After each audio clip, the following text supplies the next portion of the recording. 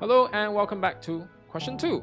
Now in question 2 we are given a curve with this equation over here, and we're given in part 1 that there are 2 points on the curve P and Q, and both P and Q have the x coordinate 1. So we know this is not a 1-to-1 function. So find the exact gradients of the tangent to C. Find the exact gradients of the tangents at the points P and Q to the curve, of course. Right? So that means I'm expecting some sort of differentiation. Now looking at this, the form of the curve that was given to us, I don't feel like differentiating it here like that, because then I will have to use the quotient rule. Now what we can do is we can re-express this by multiplying the denominator on both sides, and we get this. Now this is something that I would prefer to differentiate. But before that, in order to find the exact gradient of the tangents, I would need to know the coordinates. Right? I'll need to know the exact coordinates, because right now I only know that for point P it is 1 something, and for point Q it is 1 something. I need the y coordinates of both points. So I'm going to substitute x equals to 1 into this. Let's call this equation number 1.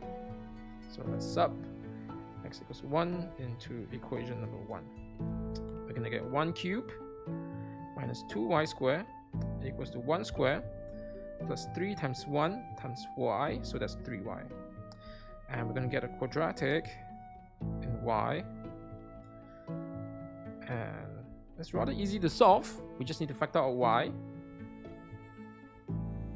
equals to 0. So that means y equals to 0, or y equals to -3/2. So I have these 2 points. Right, it really doesn't matter which one you put. P could be the one with -3/2, but I'm just going to let it be this way. Next, we're going to differentiate equation 1 with respect to x, because I want dy dx, the gradient function. So differentiate equation 1 with respect to x. That's going to give me, okay, let me just highlight this so we know what we are differentiating. Yeah, if you're following along and trying to do this, right, we're differentiating the one in white. So that will give us 3x squared minus 4y. Don't forget chain rule, you have to differentiate y. So that's a dy dx. And then 2x plus, this is going to be a product rule. We have 3y plus 3x dy dx. Okay. So what I'm going to do is I'm going to call this equation number 2. Right. Then I can go ahead and find out what is the gradient at point P and point Q by substituting the x and y coordinates in. So, but maybe before that, maybe it's a good idea to make dy dx the subject of the formula. That way then I don't have to, I have some savings. So instead of calling this equation number 2, let me just very quickly make dy dx the subject of the formula.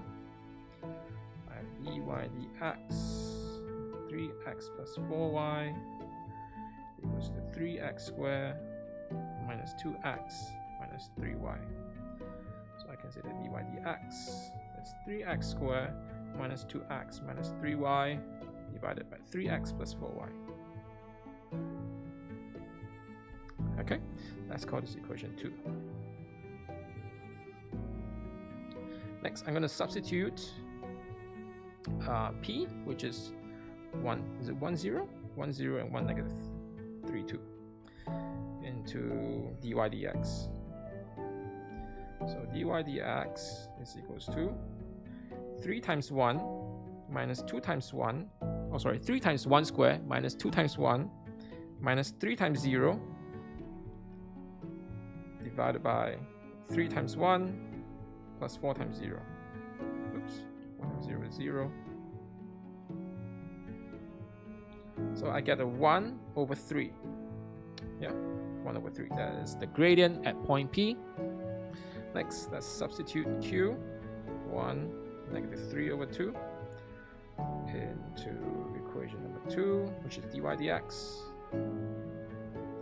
This is going to be 3 times 1 times 1, 2 times 1 minus 3 times of -3/2 divided by 3 times 1 plus 4 times -3/2. Okay, so this one is a little bit less straightforward. We have to kind of think about this. So 3 minus 2 is 1, minus 3 times 3 over 2, that's plus 9 over 2, over 3 minus 6. So that's going to give me 11 over 2 divided by negative 3. So that's negative 11 over 6. And that is the answer. The gradients at point P and Q is going to be 1/3 and negative 11 over 6. So that's question number 2. To part 1. Next, let's find question number 2, part 2. Find the acute angle between the tangents to C at the points P and Q. Right, so this is a nice question. What does it mean? Find the acute angle between the tangents. Okay, so let's try and visualize what's happening. Okay, for part 2.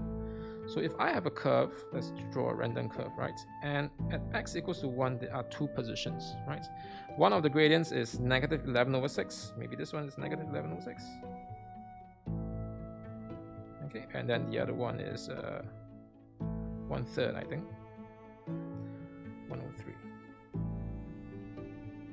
Okay, and you want to find this angle over here. What is this angle going to be? Now, one easy way that we can do this is, since the gradient is 1 over 3, that means if I were to draw a horizontal line, right, I kind of know the ratio of this to be 1:3. Why? Because the gradient is 1 over 3. The rise over run, right? The gradient is the rise over run. How much the vertical height has changed over how much the horizontal distance has changed. That is 1:3. So I can call this maybe angle alpha. Alpha equals to tangent inverse 1 over 3. Okay, and then for the other side, let's choose, say, green. We can call this beta, right? And this is going to be a ratio of, you know what, let's not make it the same. So this is 11 over 6. Right, so I'm going to do beta equals to tangent inverse 11 over 6. Okay, and then to find our answer, theta equals to tangent inverse 1 over 3 plus tangent inverse 11 over 6. Let me just very quickly check what is the answer. Okay, in radians, the answer is 1.18 3SF. Yeah, and that is question number 2. Hope that was helpful, and I'll see you in question number 3.